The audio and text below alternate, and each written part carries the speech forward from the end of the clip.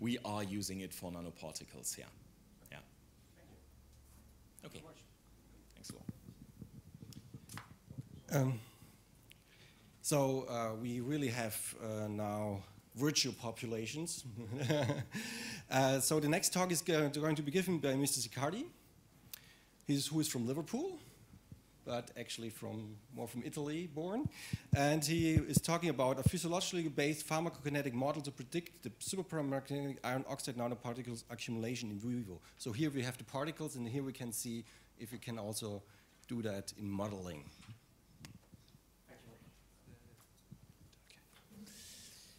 So it's actually quite nice to follow up from the previous presentation that where it was given such a nice overview of the modeling approach. And today I'm going to just try to describe our latest findings on the use of PBPK to try and predict nanoparticle distribution in animals and humans. So this field is still quite in its infancy, and there aren't so many PBPK models published out there for nanoparticle. So I will start from the fact that nanoparticle distribution is the result of a lot of different processes, complex processes that we have been seeing before. So we can have different route of administration as well as different mechanisms regulating penetration in tissues and eliminations. So what we try to do with PBPK is actually to try and give a mathematical representation of all these in order to predict accumulation in tissues and other PK parameters for traditional drugs as well as for nanoparticles. So what we have a network of differential equations describing the movement, for example, of tablets and nanoparticles, if given for oral administration through the stomach, small intestine, then penetration through the intestinal wall, and then diffusion through the systemic circulation, through different organs. And then what actually PBPK gives us the possibility to do is not just using fitted parameters, but actually developing experimental data that can be included in our model in order to try and predict PK. So we can run a specifically designed experiment, for example, to measure apparent permeability through the intestinal monolayer using CACO2 cells. Or if we have information related to the size of the nanoparticle and charge, we can make then some assumptions related to penetration through the capillary fenestration, for example. And then we can run experiments to measure macrophage uptake, as has been described before, and then potentially predict accumulation in organ and tissues such as the liver, the spleen, and the lungs.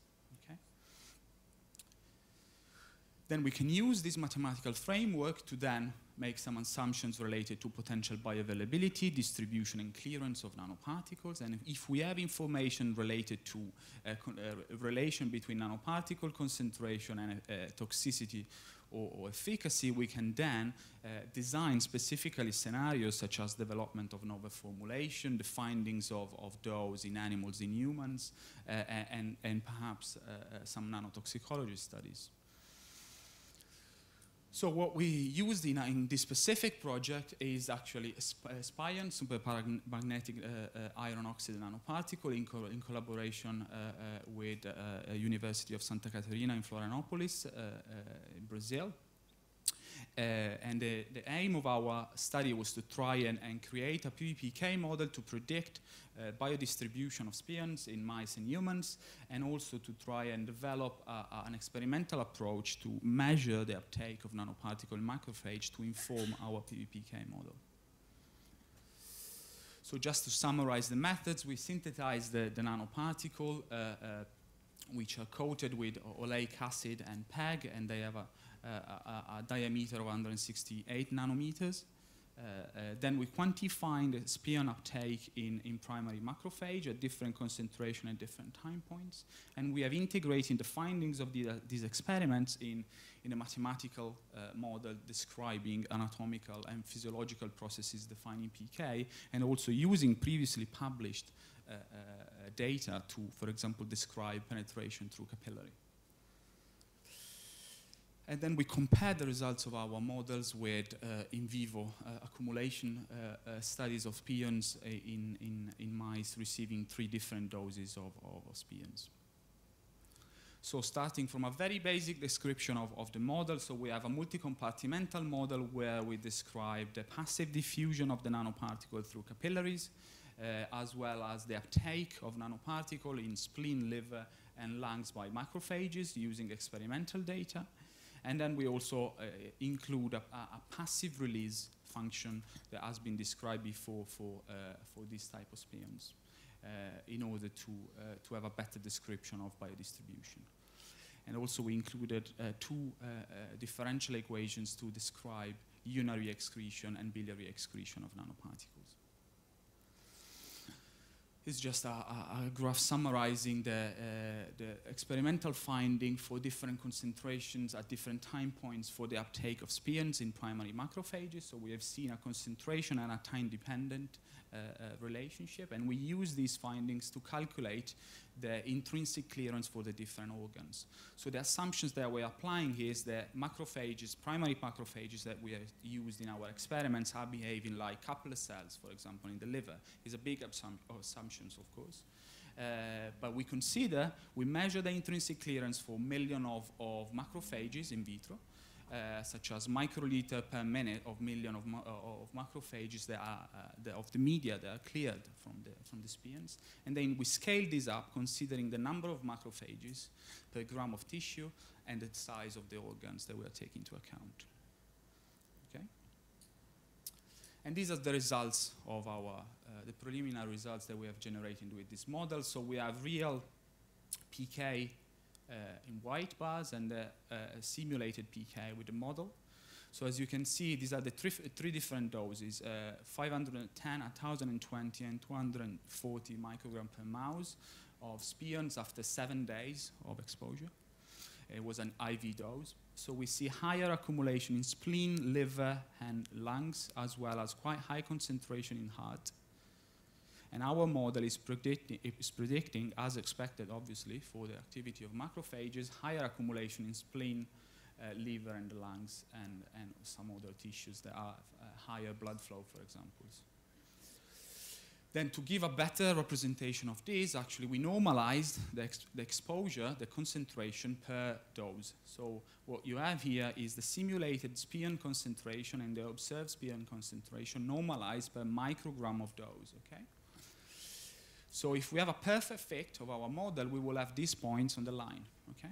Obviously, we don't have a perfect fit, but we have a quite good prediction for 4 organs, spleen, lung, liver, and brain, and we have an under prediction for heart and quite high over prediction for the kidney, okay?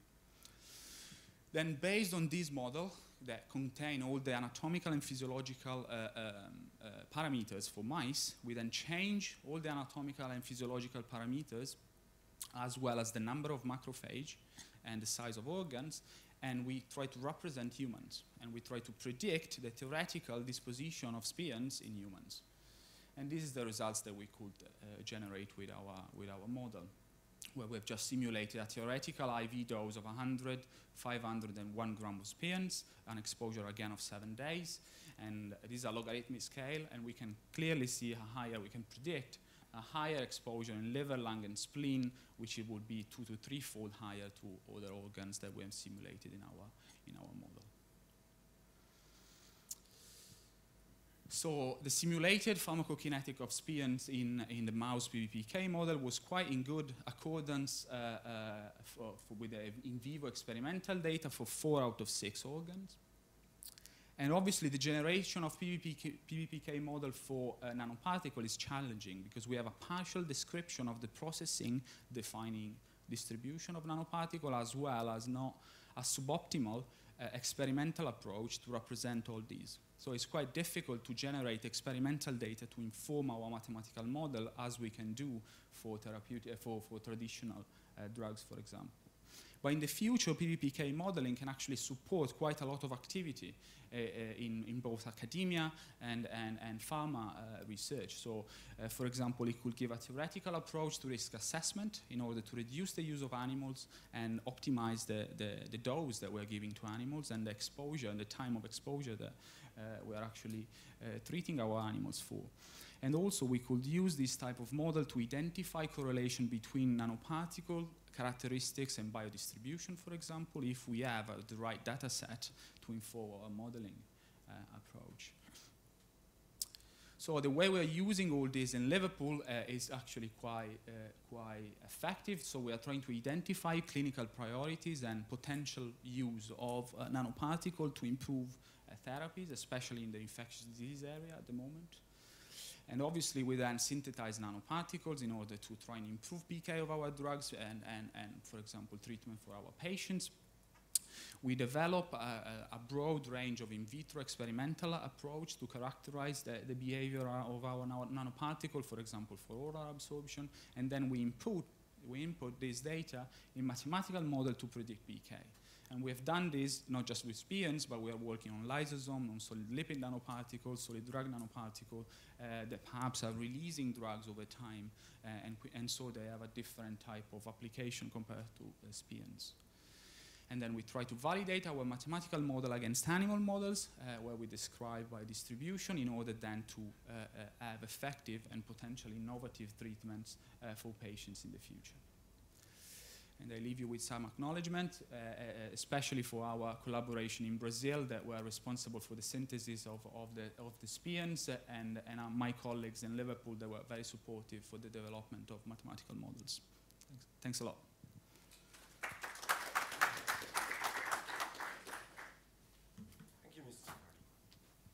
Questions? Just one in the several.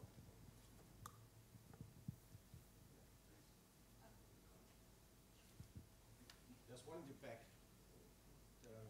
Somebody.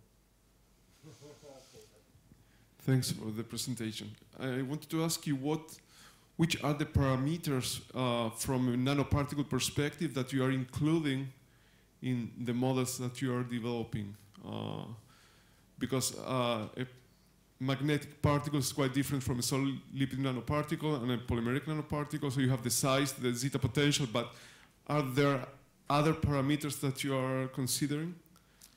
So surely there are some physicochemical parameters that we are considering. Then in the case of solid drug nanoparticle, of solid lipid nanoparticle, we include release rate of drugs. So if you are thinking about application for oral administration, what we are doing at the moment, we are running experiments to describe the release rate in intestinal buffer. And then we run other experiments to measure apparent permeability in CACO2 cells of both drugs and nanoparticles. So we have the description not only of the nanoparticle, but also of the drug released in the intestinal buffer. And then if the nanoparticle is thought to reach the systemic circulation, we then apply specific parameters for the description of the biodistribution of the nanoparticle as well as the drug. So it depends on your application and which route of administration you're trying to develop. Then obviously we have a lot of unknowns. And when you have a lot of unknowns, for example, we don't know if a given nanoparticle can penetrate through the capillaries. Obviously, we try different scenarios fitting different parameters in order to have a better description of biodistribution. Thanks. There was another question?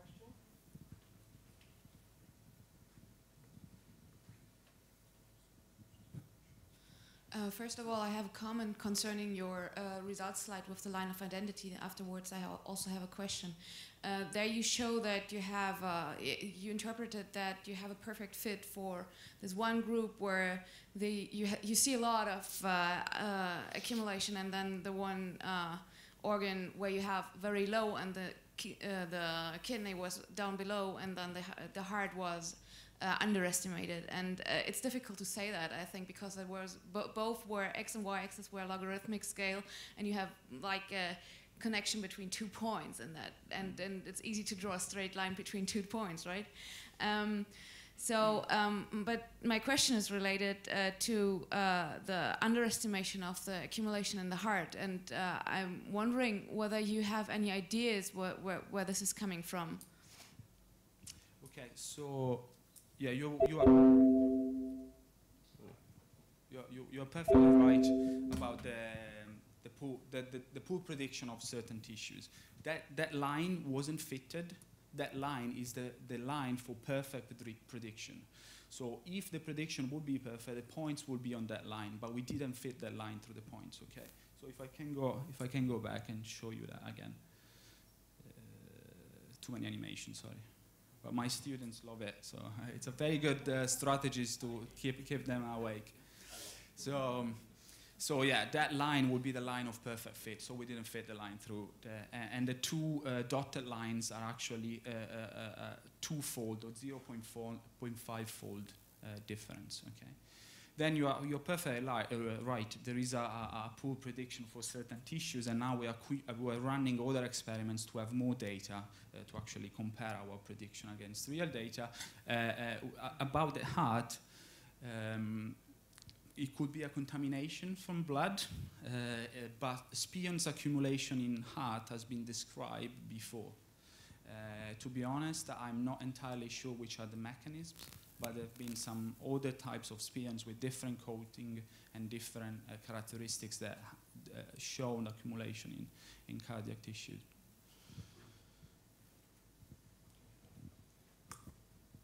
I have never worked with these models, but I have followed them for many years, and my impression is that they fit well for some substances, especially if you have something good to compare with on beforehand, and they don't fit well for other compounds.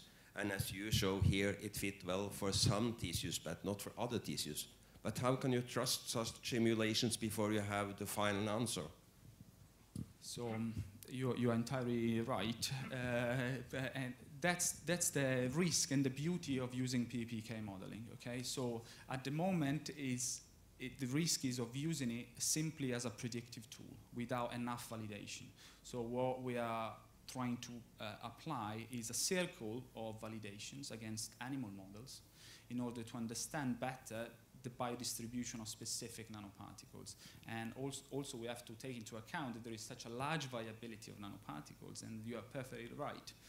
Different nanoparticles are going to behave in different ways, and you need personalized PBPK models for different nanoparticles. So the challenge is big, and that's why we need to do a lot of research in this area to validate and develop good PBPK models.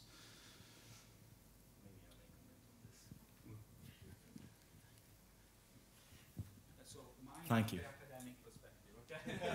So, regarding your point that for some substances these models work very well and for others they don't, there is an answer to that, how to actually find models that describe the reality pretty well for these substances, and that is largely dependent on the distribution model that you are choosing. So there is a small zoo of 5 or 6 different distribution models that you can use, and experience can tell you when your model does not really describe the reality for this substance.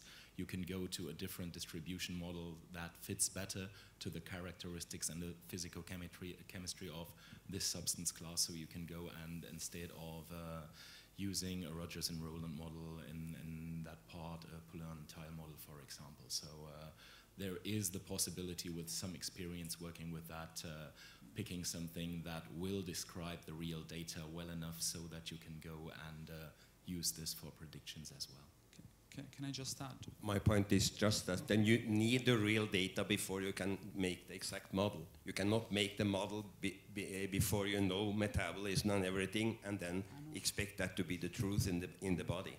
No, maybe there is a bit a small misunderstanding that the experimental data we are including in the model are coming from ex vivo or in vitro approaches. There is nothing or just minimal parameters coming from the animal in this case. And also another aspect that has to take into account that for traditional drugs, small molecules, models have been validated for years. And nowadays, 95% of the models don't have any data coming from animal and humans as far as the drug is concerned. So all the data are from in vitro. So we will see how this will work out in the next years. And if we can then just use our in vitro data that we have on all the papers and then just throw it at your machine, and then we get out what will be in the mice. So thank you very much, Mr. Siccardi. So the next and last speaker is